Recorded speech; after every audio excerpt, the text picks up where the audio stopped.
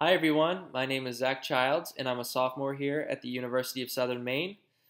I'm a health science major and I plan on pursuing occupational therapy. I look forward to meeting all of you and learning a lot about the essentials of nursing research.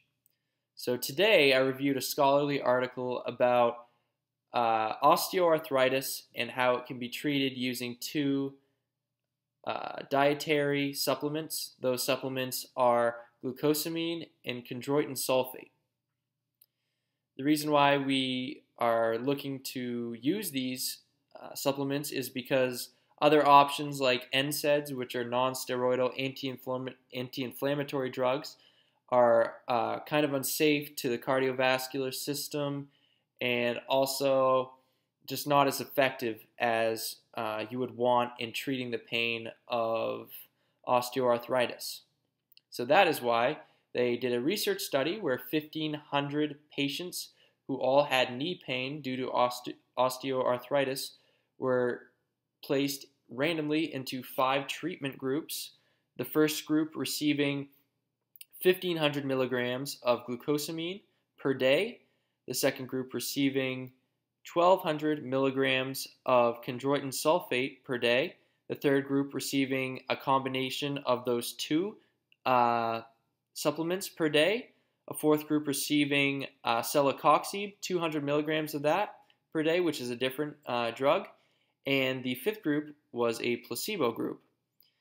Also, the patients were divided into 2 stratified groups, which were mild cases, 1,200 patients that were mild cases of osteoarthritis, and also 350 moderate to severe cases of osteoarthritis.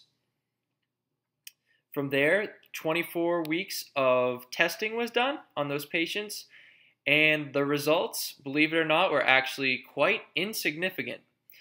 All treatment groups were less than 10% more effective than the placebo group, so that's not a lot, but there was one subgroup, which was the moderate to severe patients who received a combination of glucosamine and chondroitin sulfate that actually had a 79.2% rate of response, which was in comparison to a 54.3% rate of response to the placebo group.